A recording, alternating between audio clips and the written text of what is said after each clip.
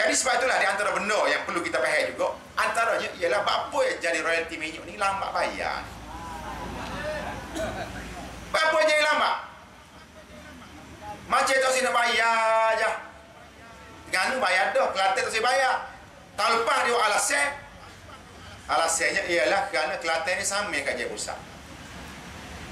Akhirnya dalam mesyuarat Esko tahun lepas lagi, Kerajaan Negeri Datuk Ahmad Yaakob dan pimpinan Esko Kerajaan Negeri kita buat keputusan tarik sama untuk kepentingan rakyat Kelantan. Ni berjiwa besar Kerajaan Negeri. Sama-sama ni apa? Sama ni kan dia mau tak bayar, bukan sama saya saja. Kalau dia mau bayar, tak ada apa dah. Tak sampai pada nasional, mau tak bayar. Sampai pi 2 kali 5 kali 5 kali 2. Kerajaan Negeri berjiwa besar tarik sama kerana dia buat alasan tak boleh bayar kerana ada sama di mahkamah. Akhirnya sama punya tarik ni baru sehari 2 baru ni. Dalam awal bulan 7 barulah berlaku secara rasmi, kerana dalam sebelum tu pun ada juga usaha-usaha. Walaupun Kerajaan Negeri buat putusan nak tarik dah pun ada usaha supaya Petronas tak gila, supaya ada macam-macam lagi usaha supaya tak jadi tarik. Tapi alhamdulillah berjaya tarik. Dalam jawapan terkini pihak Kerajaan dalam parlimen baru ni, soalan Ambo dia jawab, Ambo tanya juga. Soalan Ambo dia jawab, dia kata kita akan nilai semula dan akan bayar dalam bentuk wang aset. Soalan Ambo dalam bentuk wang aset. Maknanya kalau wang aset supaya Kerajaan mula juga. Kita faham royalti ni bayar cash tunai pada Kerajaan Negeri, bukan bayar dalam bentuk aset. Tapi dalam jawapan Datuk Tuan Ibrahim, ahli parlimen kebahagiaan, dia jawab, dia kata Kerajaan akan teliti surat menyurat daripada mahkamah dan sebagainya. Kalau benda tu dah sesat belaka, kita akan bayar. Bila? Tak boleh bayar ikut bila. Kalau Kerajaan dulu dia kata tak boleh bayar pada Kerajaan Kelantan ni, takut piti hilang. Dulu Kerajaan Barisan Nasional dulu. Kalau Kerajaan Elon ni tak saya bayar pada Kerajaan Kelantan ni, tak tahu kita boleh tahu lagi ni. Tapi kita faham daripada kenyataan-kenyataan sebelum daripada ini oleh Menteri Kewangan dan lain-lain lagi, bahawasanya takut kita guna PT royalti minyak ni bayar gaji. Lebih kurang gitulah kita fahamnya. Amos sebut dah tadi, ikut kita dah masuk poket kita. Nak beli ke beri apa dah? Nak belanja gu ke, musim ni musim durian, nak belanja durian ke, nak pakai peluk durian ke, nak pakai mengapa ke, ikut kita, PT kita. Yang penting kita kena ingat, Kerajaan Negeri alhamdulillah beberapa tahun berturut-turut sehinggalah tahun 2018 mendapat keputusan, mendapat anugerah, mendapat bintang. Apa lagi kita nak panggil? Daripada pihak audit negara mengatakan pengurusan Kerajaan Negeri ni tak ada penyelewengan. Ni penting kita kena ingat. Siapa dia audit negara? Audit negara ni jabatan Kerajaan Persekutuan.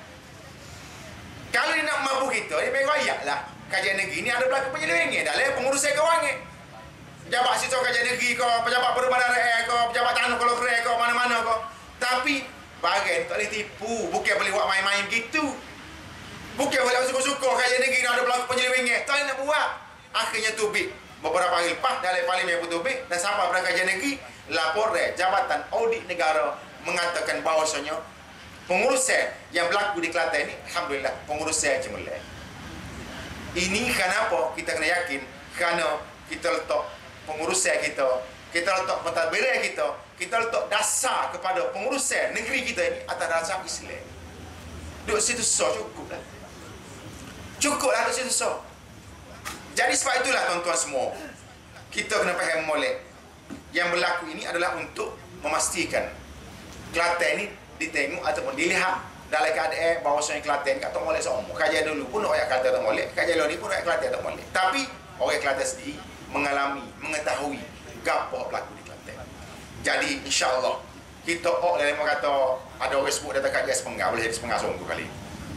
Kau tak setuju buat kita?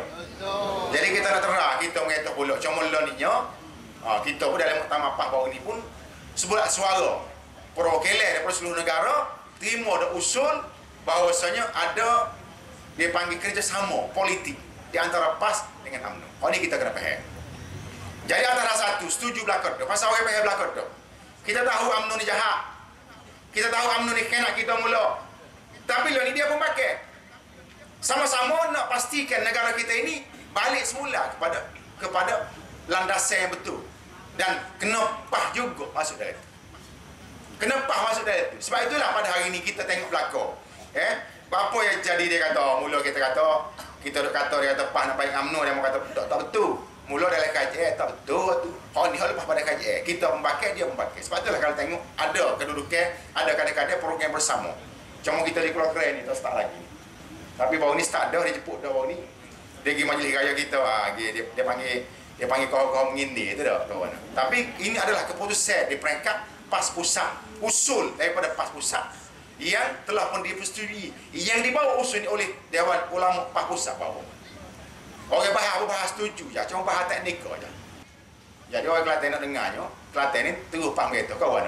Tama-tama kita orang PAS. InsyaAllah, inilah benda yang kita kena faham, bahawa bila ada persamaan, bila ada kerjasama, maka sudah pasti alik dia kena tolak ansur, alik kita kena tolak ansur, cuma kita tolak ansur muka kawasan benar kan, kena pakai kemah kita kawan.